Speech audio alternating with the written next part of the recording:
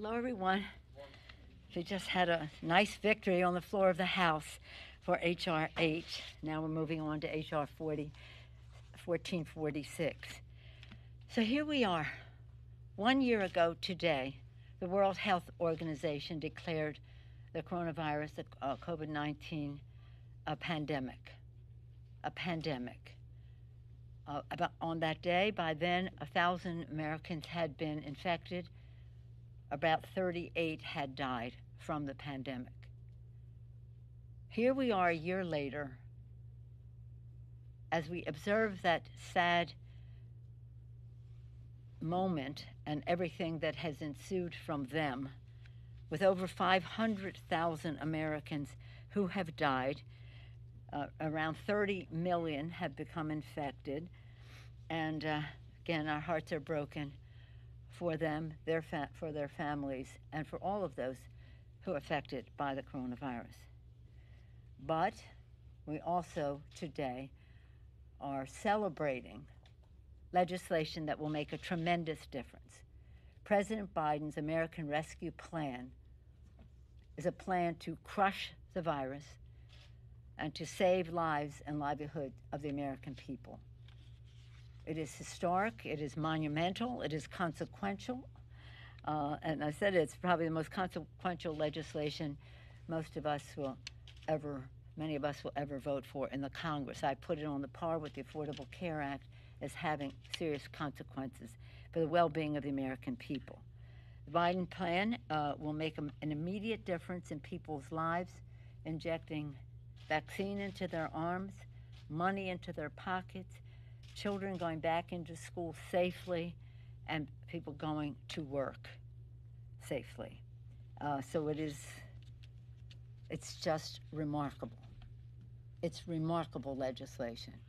Unfortunately, Republicans, as I say, vote no and take the dough.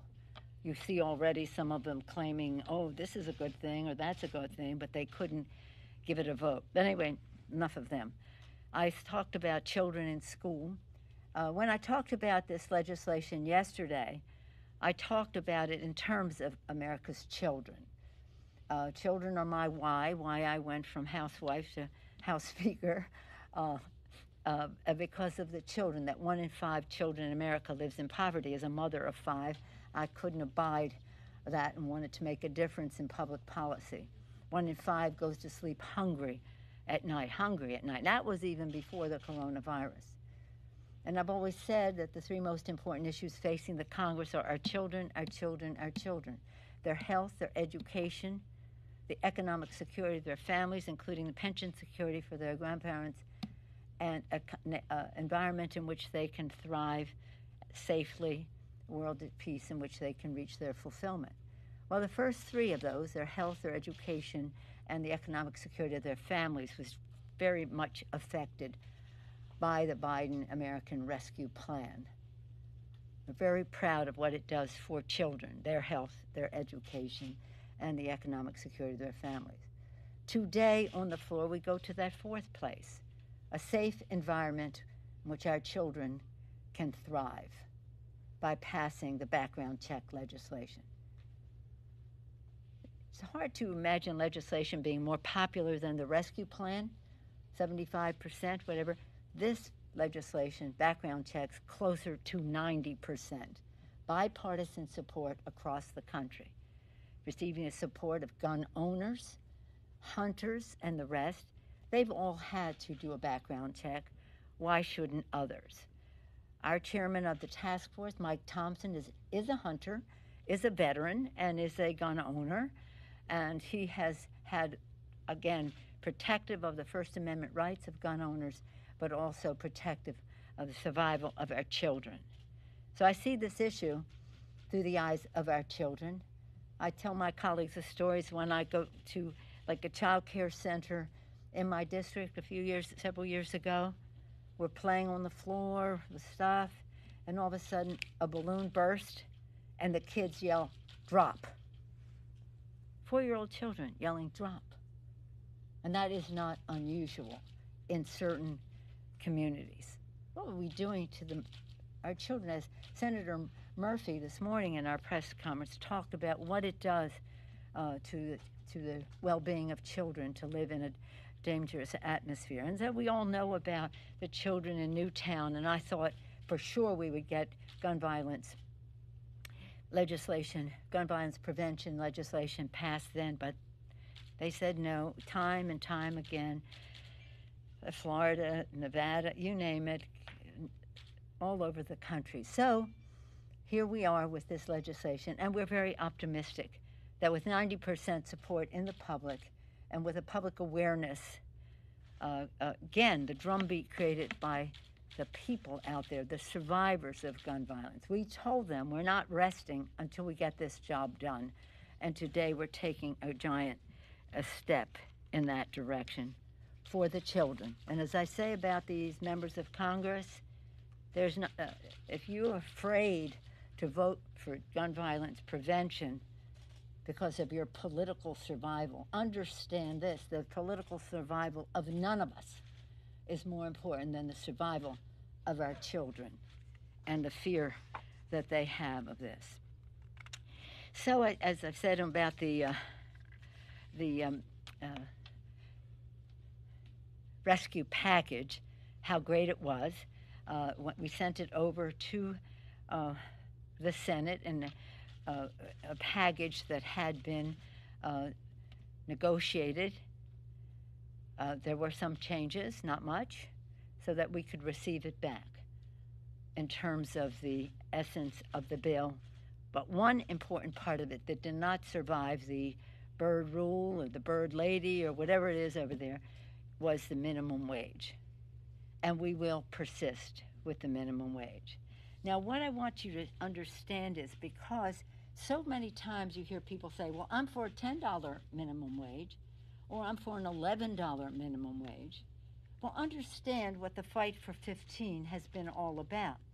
It's about a fight for 15 where by 2025, people will arrive at $15. So if you're for a $10 raise in the minimum wage now, it's only $9.50 in this year, 2021, $11 in 2022, $12.50 in 2023, $14 in 2024, and finally $15 in 2025. I've been fighting for the fight for 15 for a number of years. Quite frankly, I think it should be higher. But this is the fight that we are in. So if you think it's okay to have a $10 minimum wage, we don't even get there this year. We don't even get there this year. When we passed the bill in 2007, it was one of the first bills we passed in the first 100 hours of the new Democratic majority. It was one of our 6 for 6, the 6 for 06 that we had, 6 bills. We passed it. We sent it to the Senate. It didn't make it there, but we put it in an appropriations bill, and it passed. First, we passed it, and President Bush vetoed it. But then we put it in an appropriations bill, and then it was passed and signed by the president. So it was a fight then for $7.25, really. I tell the story that when we went outside to celebrate, Senator Kennedy, who was the leader of it as the chairman of the Health Committee in the Senate, he came to the podium and he said, you know what we have to do now? We have to raise the minimum wage, because he knew that $7.25 wasn't even enough then. But here it is, $9.50. Can you live on $9.50? Family of 4, both parents making the minimum wage, $7.25, still under the poverty line. And by the way, a low substandard minimum wage is corporate welfare. It is subsidizing the private sector not to reward work. And how do we subsidize it?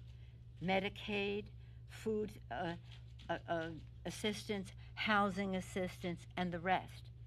So the taxpayer is subsidizing the low minimum wage for the private sector. Fortunately, not everybody in the private sector thinks that way, and they respect the dignity of work, and many of them have come closer to not even a living wage, but at least a higher minimum wage. So this is we're not giving up on that. We're not giving up on gun violence prevention. We've told the survivors again and again, we're not going away. We will persist until the law is changed and we have safety for our children. So again, this is a hopeful time, and I want to praise, of course, Senator Schumer, Leader Schumer, for his leadership in sending us back a bill that we did not have to amend or go to conference on because it resembled enough what we had sent over there, except for the minimum wage. And we'll find a path on that. So again, 1 year ago, declared a pandemic. In the course of that time, declared a hoax, all the rest of that, avoiding science and the rest. And now, truly an attempt to crush the virus. Any questions? Yes? Okay. Yeah. And then, Garrett. Sure. So, when you have been focused on COVID, the Republicans have been talking about immigration. When you were focused on the Voting Rights Act, they were talking about immigration. Today, you're talking about Fight for 15. Today, they're talking about immigration. I'm wondering if House Democrats, if you guys, why are we not seeing the same thing? Is this a distraction on their part?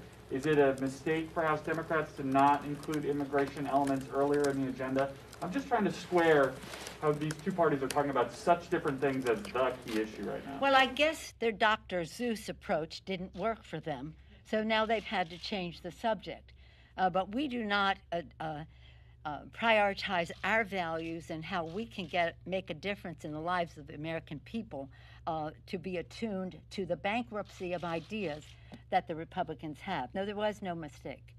The bill is, except for the minimum wage, again, certain tweaks here and there, which were not consequential.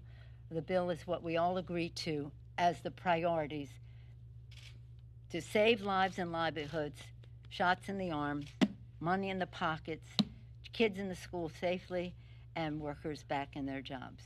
Yes, sir. Madam Speaker, I just wanted to ask you about the surge of unaccompanied minors at the southern border. The Biden administration has acknowledged that the humanitarian effort that they have may be an incentive for them to come. What would you like to see done out there? Well, I don't know. I haven't heard them say that would be an incentive. I do think what they are doing is talking to regional governments to say, keep them home, as well as if they have a case for refugee status or asylum seekers, to have that adjudicated have those interviews happen in the country of origin. But for those who are coming, they have a humane policy about how they, as quickly as possible, and it takes time because you want to do it right, can get them situated in with family member or safe place for them to be, and it will be nothing like what we saw in the Trump administration of PBs being snatched from the arms of their parents. To me, as a mom and a grandmother, that to me is like the most vile, with stiff competition from the Trump administration, but one of the most vile things they did. So I think that I trust the Biden administration's policy to be based on humanitarian and love of children rather than political points or red meat for their Republican base. Now, let me just say one thing about asylum seekers. 4 years ago, around now, the then president put a Muslim ban in place. The same women who marched the day after the inauguration saw the power of their presence, and many of them marched to the airports and to other venues to protest the Muslim ban. But not only them, they were an example to others. And you saw an outpouring of disapproval of what the president was doing. We then had a session here. It couldn't be a hearing because we were in the minority, but we had a rump meeting about asylum seekers and opposition to the Muslim ban. We had the military come and say, how could they do this? We promised our interpreters and others who helped us in Iraq and Afghanistan who were Muslim that they could come to the United States, and this is hurting our security. We had our diplomats, maybe 1,000 signed a letter, which was unusual, that many, but them to testify about how this was bad for our national security from a diplomatic standpoint. We had economists saying this is bad for our economy in terms of the intellectual resources that we were depriving our country of. But why I bring it up is we had a representative of the American Evangelicals Association, or the Association of American Evangelicals. And what he said at that meeting that I think everybody should continue to remember, because the evangelicals have been really good on immigration and on asylum seekers and refugees. He said the United States Refugee Resettlement Program is the crown jewel of American humanitarianism. And that was at a time when the administration was preparing to reduce the number that we received while encouraging other countries to take other asylum seekers. So it's a value decision that we have to make. And I think the difference between this administration and the one before is great in terms of how we meet the needs of these children, placing them as much as possible with family, but in other safe homes, and in the meantime to have a humanitarian reception for them wherever they are. It's a big. When I'll just tell you this one more thing. I took a group before COVID, so it was the last trip that I was able to take to Central America, to the Northern Triangle, Honduras, Guatemala, and El Salvador, to see what was happening there in terms of dangerous situations that people were escaping, and that was the reason why they would risk crossing a desert, because they would die if they stayed home, and their children as well. What were the economic situation? What was it that we could help them with to keep people home? Because people really genuinely do like to stay home. One of the things that was interesting on that trip was that a number of the people who were leaving for economic reasons were farmers, because the drought had caused such a severe situation in the Northern Triangle, they could no longer farm. What was arable before was no longer arable. Again, a climate issue. And so there are all kinds of ways that we can help people be successful or comfortable, at least, at home, rather than coming to the United States, but to recognize there are many reasons why they do. Some because of the dangerous situation to their lives, and we could spend all day going on chapter and verse of all the young people we met and how they feared for their lives in the communities they were in. Yes, sir. Madam Speaker, since the President has already started meeting with lawmakers from both parties on infrastructure, it seems like that may be the next legislative agenda item for the Biden administration. Curious your thoughts on the size and scope of a deal, considering that the $1.9 trillion COVID relief bill got 0 Republican votes in Congress. Yeah. Well, I thank you for the question. It's one of my favorite subjects. The infrastructure, we like to call it, jobs legislation, is it's so important because it's about jobs. It's about quality of life for people when we have better roads and transit systems and the rest, to have them spend less time in their cars, more time at home. A 45-minute ride, which should be a 20 or 15-minute ride, that's a quality of life issue. What that means in terms of clean air for our children and grandchildren to breathe. So it's a quality of life issue in many respects in terms of time, but also in times of clean air. Again, a jobs issue, not only in the construction of these projects, but also the commerce it enables to happen. And in farm country, where time is important in terms of produce from from field to, or from farm to market, and the rest, time. So the list goes on and on. And it's not just roads and bridges and mass transit and high-speed railroad. It's also about water systems. Some of the water systems that we have now are over 100 years old. I've been saying this for 10 years, so they're over 110 years old. They're made of brick and wood. We really need to address the water systems in our country. And one of my colleagues, Congresswoman Tlaib, has been on this case in terms of safe water for our children all over the country, as has Dan Kildee, representing Flint, Michigan, and the rest. So it's about that, but it's also about infrastructure. We see in all of this telemedicine, distance learning, commerce through the internet, family interactions, and the rest. So that piece of infrastructure, which might not have been one we had 20 years ago, is important now. So for these and other reasons, schools, housing, all that. But remember this has always been bipartisan for us. In the years I've been in Congress, 3 decades, it's always been bipartisan. The only time they interfered with that is when President Obama presented his plan and they cut it back. But we still got something, but not as much as was needed by the American Society of Civil Engineers. We're way behind where we should be in terms of building the infrastructure. So I would hope it would, because it'll be in their districts. Again, they'll vote no and take the dough, show up at the ribbon cutting and the rest.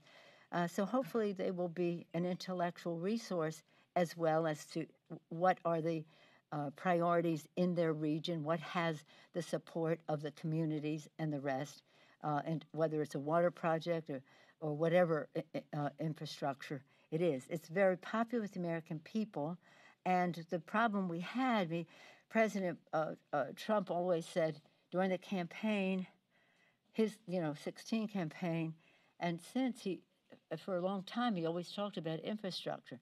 I didn't have a conversation with him for the first year and a half, say, that he was in office, that infrastructure was not a part of the conversation. It's just when it came time to pay for it that he stormed out the door.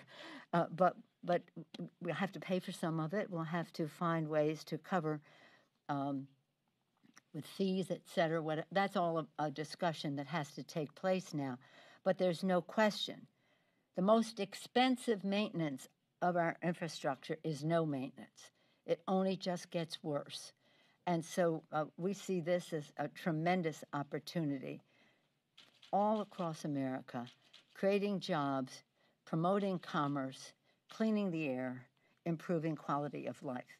And we hope that it will be bipartisan. Madam Speaker. International Women's Week. Call on a woman. Yeah, I have better. What do you got?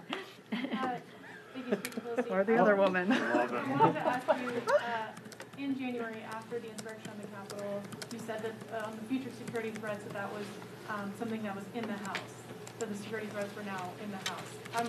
I'm wondering what evidence you have. I've said that has been alleged. I have never made any characterization of that. That remains for the FBI and others to investigate. What do you got, Chad? Good morning. Thank you so much. So yesterday, the House Administration Committee voted to continue its inquiry into the Iowa 2nd Congressional District here. That's right. Could you see a scenario, depending on what they find in their probe, of unseating the current member and seating Rita Hart if it came to that? Chad is always the hypothetical. Could you see a scenario? We don't do press conferences on can you see a scenario. Of course. That would be a pretty bold move to do that. Well, I respect the work of the committee. I did see, as you saw in the press, what they decided to, and they were following as I read it, the requirements of the law as to how you go forward. And how you go forward is the path you're on, and we'll see where that takes us. Yeah, but there could be a scenario to that extent. Yes. On the minimum wage? Will the Giants win the World Series? $9.50, $11, $12.50, $14. One. It takes all this time to get to $15 an hour. carry this around in your head and think of how you could live on this, put food on the table, and have the dignity of your work respected. Thank you all. Thank you, ma'am.